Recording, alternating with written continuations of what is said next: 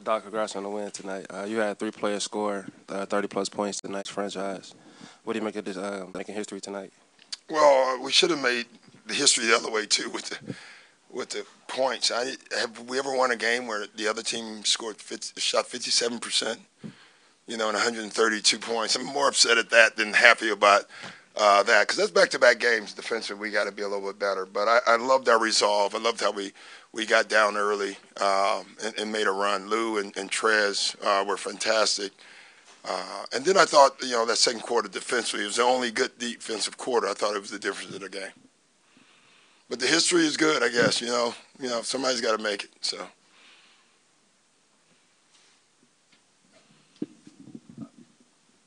What's gone so wrong defensively the last two games? Don't know. You got to watch the film, and I'll try to figure it out. But we're a good defensive team, and we just haven't been lately. So it's fixable. Doc, can you speak about Trez's performance today? Yeah, he was great. I feel like he kind of gave you the energy when you guys didn't have it there in that first half. He was phenomenal. He scored a lot on post ups too. It wasn't just I think a lot of people think Trez only scores through pick and rolls with Lou, and tonight we were just calling C5 and going right to him, and it just tells you how much work he's put into the game.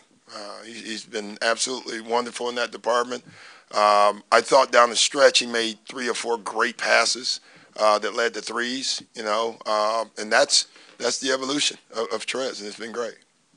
Doc, when Paul picked up that 5th foul, you guys seemed to be talking to one another. What went into leaving him in? Yeah, it was stupid. It really was. It was terrible coaching. You got to take him out. Some guys you can trust. I told him after the game, now I know who I can't trust. That was a freaky play on that 6th foul. So, but that's probably why you take him out, to be honest. We had a lead, and I looked at the clock, but we had drawn up a play for him that we thought we were going to get a 3, which when you watch the action, the collision he'd have been open at least. But the 5th foul is the one that created the 6th foul, and we had just told him, pull your hands back, and that's the foul that hurt us. Doc, early in the season, even though the offense wasn't, scoring at a high pace, the defense was getting it done. Yeah. Now it seems like the offense is rolling a bit, but the defense isn't. Yeah. How do you look at those? Are you okay with wins where the offense gets it done, but the defense doesn't? Or? Oh, no, I'm okay with wins. I've never complained about a win. But you also look at the long picture instead of just the now, and you can't win that way a lot. You can win a game with bad offense and great defense. You're not going to win a lot of games with bad defense, because the other team usually guards you back. Tonight, we caught fire as well. Two teams, 57%, 54%. Either the offense was phenomenal tonight or both teams struggled defensively. The players will tell you the first, the coaches will tell you the second. That's the way it works. Doc, what did it mean to have Pat back out there? It was great. His energy, his defense, his instigation. He instigated a tech. It's just what he does. It's Pat being Pat. You think about those little plays like that, it creates wins. So he was fantastic. It was better. We needed that, though. Pat's the one guy. He's not a pure point guard, but he's doing his best. And overall, he's been very good for us. And he's the one guy that knows what we want to run the most. And I told him after the game, I thought he called a great game. He was like a catcher tonight. I thought every play that he called was the right play. And so I was proud of him tonight, because that's a big step for him, where he came down and he was making calls tonight. That hasn't happened. That's something we need, and that was very nice to see. You'll, I'm sure, recall the era in the NBA when teams were scoring 70, 80 points oftentimes. It was and beautiful. What do you think of tonight? You had 130 plus. It was beautiful. We won. Either way, I never cared about. I was obviously part of the slow ball era. I mean, I was on that Knicks team that we probably changed more rules than any team in NBA history. Us and the Pistons back then. But the games are still close.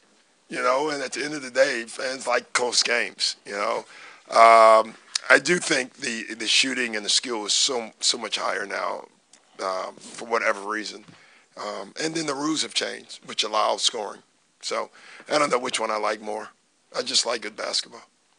Doc, you said Pat was like a catcher tonight, and he was calling plays. You feel like he was calling plays, the right plays, since he was sitting out a couple games and looking at the game differently? No, yeah, we're doing a lot of things. We're giving him a play sheet, you know, before, and we leave it out so he can stare at them, you know, doing every timeout. You can see him grabbing it, and he's really trying to do this and be good at it. You know, I've done it to two guards where I've actually given them my play sheet, and you know, it's Chris and Rondo. Other than that, I don't give anybody else that sheet because they can't handle it. You know, and you know, we're starting to slowly add things to that sheet for Pat, and he's getting better and better at it. It's been very good for him. We told him we wanted to do it, and he loved it. So Right over here. After the first quarter, you're down by 16. What was the discussion in the huddle after that? guard someone. You know, let's get better defensively. Let's play harder. You know, the typical coach speak. Honestly, it wasn't anything earth-shattering except for we got into the ball and we just played harder, you know, and we played at a better pace. In reference to that coach sheet, Doc, Who won the football games today? New Orleans lost. Yeah, the Seahawks, it was going to halftime. Lynch scored. Wow. So, in reference, Excuse me, I just needed to know that. All right, I'm it's sorry. okay. Priorities, I got it. That is a priority. I got it. Yeah. In reference to that coach sheet that you spoke about, you said a few weeks ago that you feel better. You feel the team was doing better and flowing better when you're calling less plays. Yeah. Where are you now? Are you calling less plays? Are you Yeah, leaving it that's more up what to the players? we're trying to accomplish. You know, it's tough when you're taking the ball out, pushing up the floor, and you have to look all the way over to me. You know, that kills your pace. And so when your team can just run it and get it down and get into a set at 18, it makes a big difference. And that's what we're starting to do, you know, and it's been good. This weekend, seems like there's been some wild swings offensively and defensively, great moments and poor moments. And you mentioned yesterday you didn't feel like. Has there been any swings defensively in a good way that I know second about? quarter, they made at 19 points today. Yeah, the other day. Yeah, you're right. You're right. And you mentioned yesterday, since Christmas, you really felt like it hasn't been all that consistent. I guess No. night to night right now, what do you feel like you can get out of your guys that you can really bank on? I don't. You know, I know we're going to be in the game. Like, no matter if we play good D or good bait or bad or offense, I feel like every night we have a chance to win. That's something you know. That's a comfort. But I also know that we have to do things better. We need to get in the gym. We're going to have that opportunity this week. You know, we have 4 days off. You know, that's longer than the All-Star breaks that I used to have as a player. You know, so we're going to take advantage of a couple of those days. Doc, Paul came back to obviously tonight as well. Mm-hmm. How is it when he's able to come back? His game is just so smooth. Like there's no rust, and I understand he didn't miss a lot of time, but it's just like it looked like he played yesterday. I honestly don't know the answer. I think that's abnormal, but he keeps doing it. You know, but I do think that's you don't see that very often.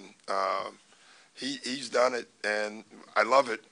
I don't want to because I don't know why, but it's been great. Is this about as good as JaMycal's looked since coming back from his injury? Yeah, he's playing great, you know, on both ends and doing a lot of things. So he's been really good. Just following up on the play sheet, why now and why Patrick? Well, Pat's a point guard, you know, so I just think it's time for him. You know, he's been with me for a year, really, because the first year he was hurt. I think he gets me, you know, and what I see a little bit. We'll have our own discussions about that at times, and I just think it's time for him, and he's really taking it. He's taking it and doing it. So that's going to help us in the long run. The better he can get at it. Sorry, one more. You guys have a lot of things. You know what? I know what you're doing. You have to stay for the next game, so you're stalling. But I don't. Last one. So I'm going to dinner in like 2 minutes. I'm telling you right now. I should just let you go. Thank you. Just in the first quarter, when things are going, you know, the wrong way, I mean, is there anxiety building? Are we? Anger. I don't know about anxiety. No, you know, not really. Like I didn't, you know, as far as think we're going to win the game or something. No, I don't even think that far ahead. I just knew he wasn't doing what we're supposed to do, and we had to remind them of that. So, all right, guys, enjoy that next game.